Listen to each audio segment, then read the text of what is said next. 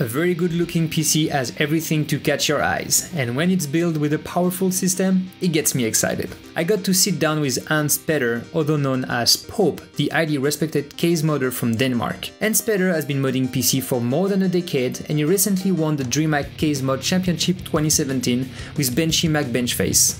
Today I chat with Hans Peder about how he gets to create some of the best looking PC in the world. My name is Isaïe, aka Trouffman from the Open Benchtable project, and this is the OBT Podcast.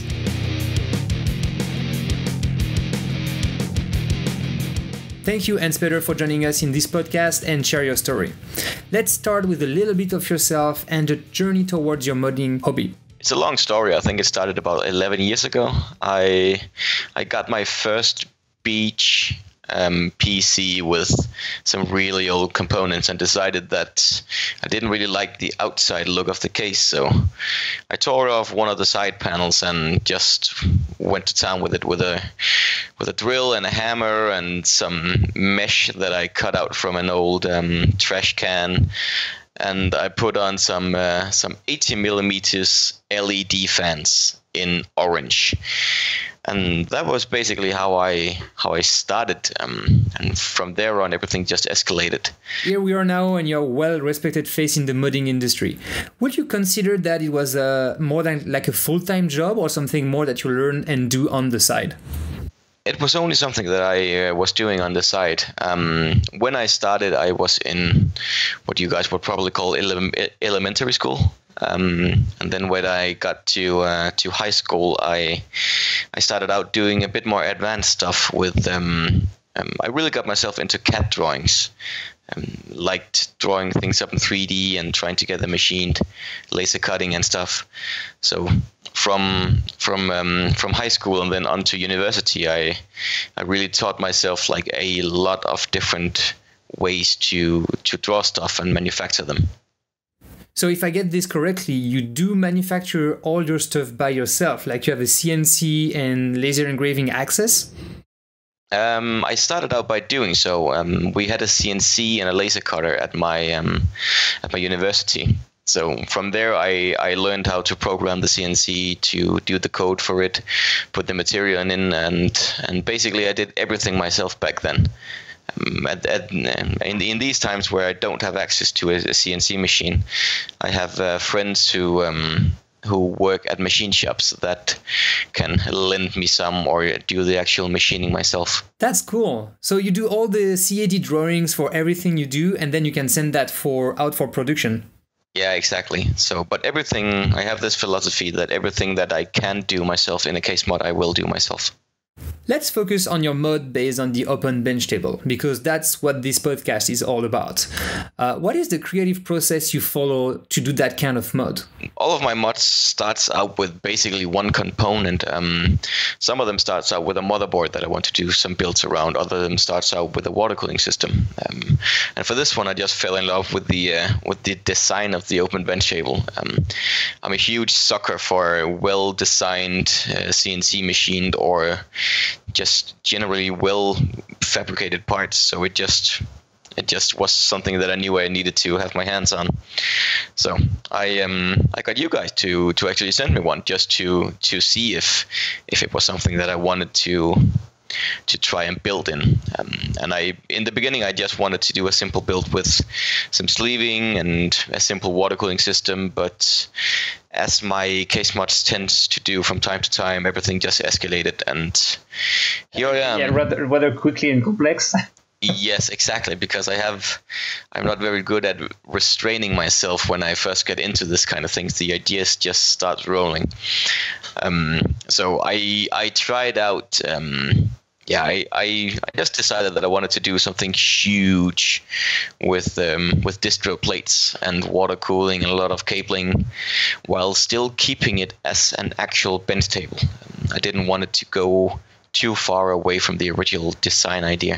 Yeah, it all became rather quickly and complex very fast. Yes, exactly. I wanted to also, because one of the challenges of doing a build like this is there's no shroud to hide stuff behind. You can't just take all of your ugly wires and put them behind a motherboard tray and say, look what I built. doing this actual build, like everything can be seen. If you can look even under the motherboard, so there's no places to hide anything. Is this the reason why this mod is all open and accessible? Yeah, like I always try not to just shove everything into a component on the rear side of a case and just say, so that, for example, half of the case is good looking and the other half is like an ugly bird nest. But for this one, it was especially challenging because like there is nothing that is not visible all of the time. Like if you look at it from the front and you just look like a tiny bit down, you'll see the PSU, and if you look a bit up, you'll see the rest of the components. So it's just that open.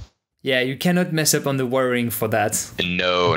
I had a few wires that was, I think they were 5 millimeters too long, so I ended up just tearing them out and just redoing it because they just look silly when installed. There was very little. It was very unforgiving to try and make. Well, the outcome is pretty impressive. Good job on that.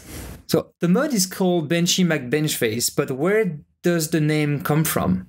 Normally, when I do a case mod, I try to find out some super serious name that's like flies really well with the progress, with the actual mod.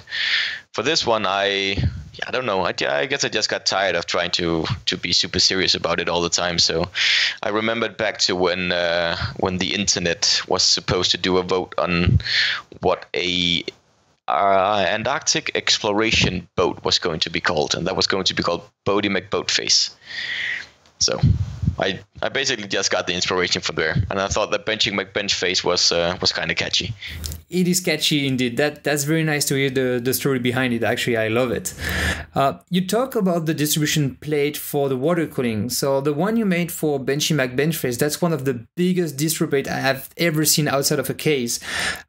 How do you accommodate like the CPU, the VGA, dual pumps? You even get a quick release underneath and so on. But I wonder, how do you manage to pull that in all the same complex setup? Yes, it was a nightmare.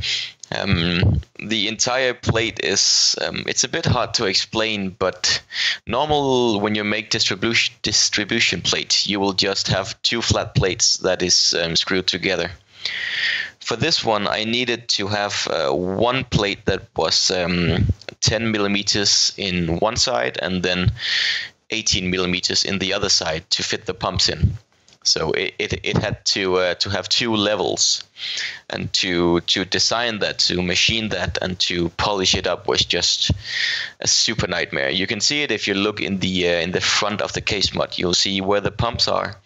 Right behind those, the acrylic plate the pumps is attached to actually gets thinner.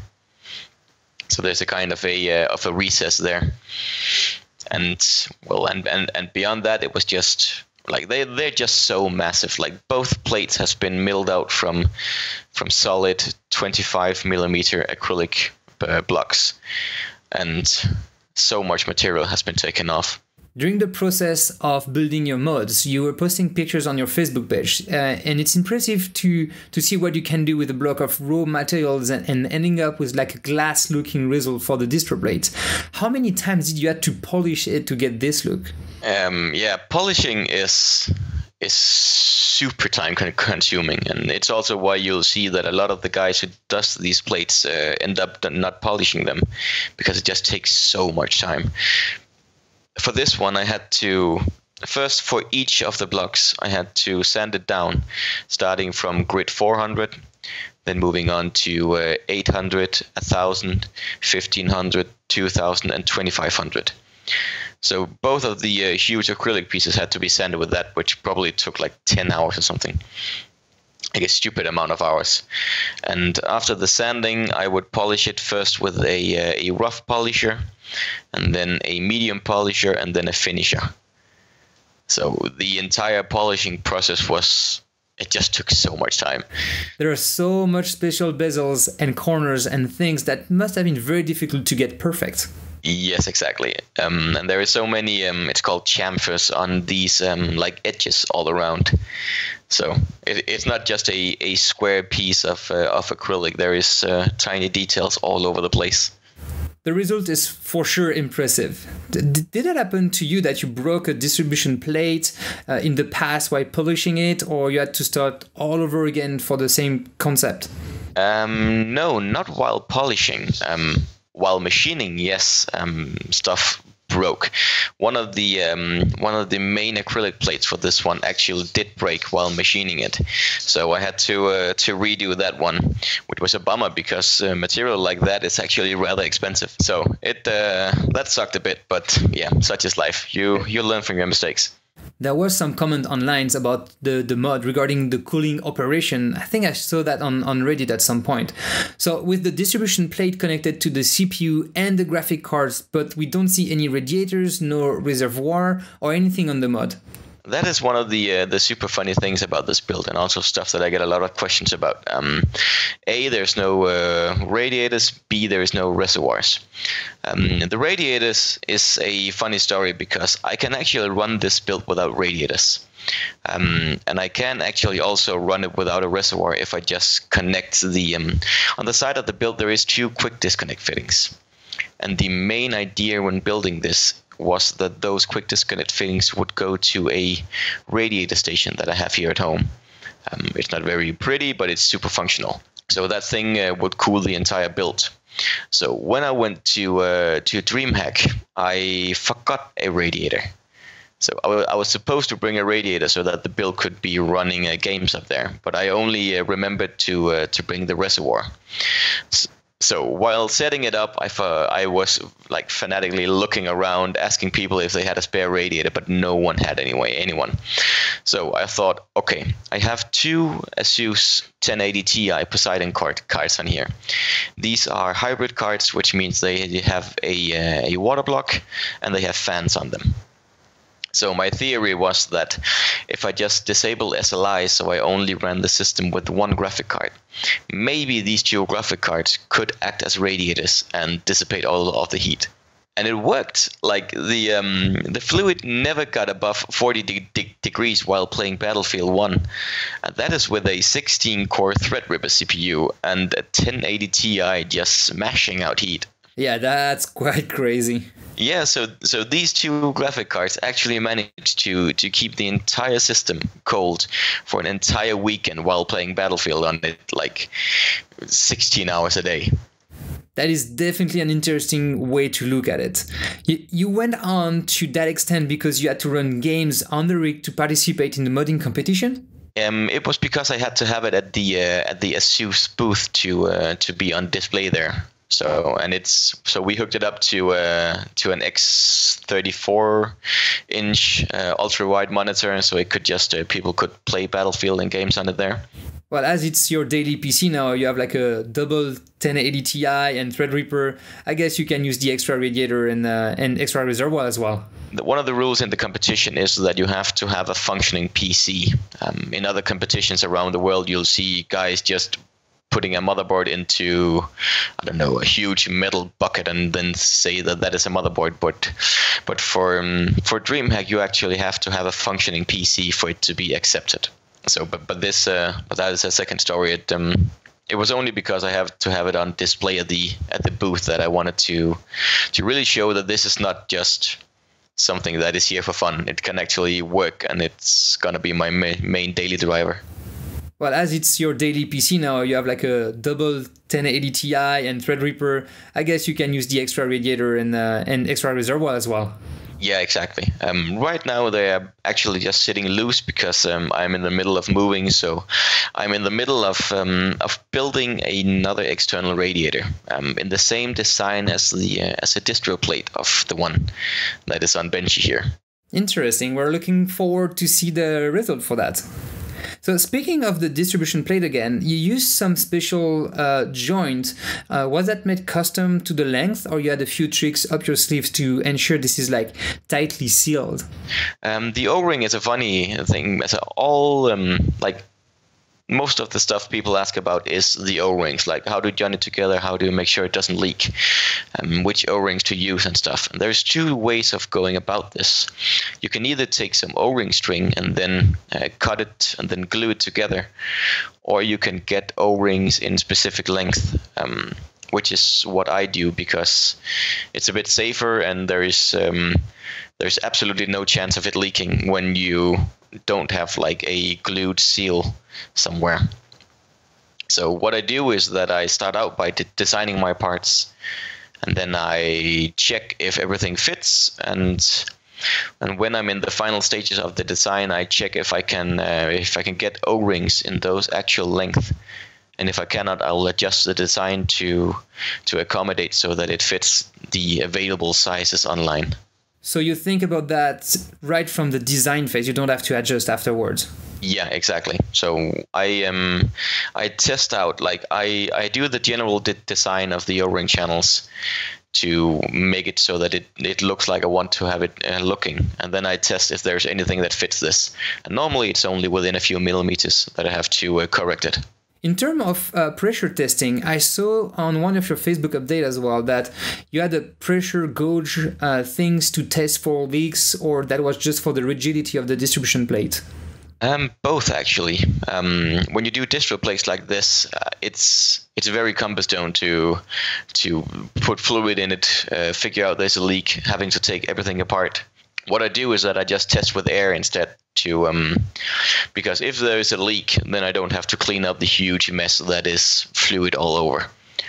So I test it by pressurizing into it. I think my tester goes up to half a bar.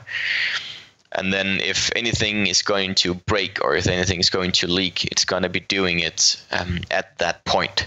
So I don't have to worry about fluid going like all over the place. And I'm also completely sure that this thing will last a lifetime because no water cooling system is going to get to that kind of pressure. So do you leave that overnight and then check if there's like variation in the pressure? There's a pressure gauge on there. So I can see if it drops in pressure overnight. That's a very good way to not mess up your hardware and make sure everything works well. Yes, and it actually blows my mind that fewer people are using these, because it's such a clever way to avoid seeing if you like have forgotten to screw in a plug somewhere. And the moment you start testing with fluid, you're basically just betting your entire life earning or saving that you just put into your PC that you didn't mess up. Yeah, and there's no insurance for like, oops, I forgot to test, sorry. No, exactly. At least you have to have a very good insurance for that.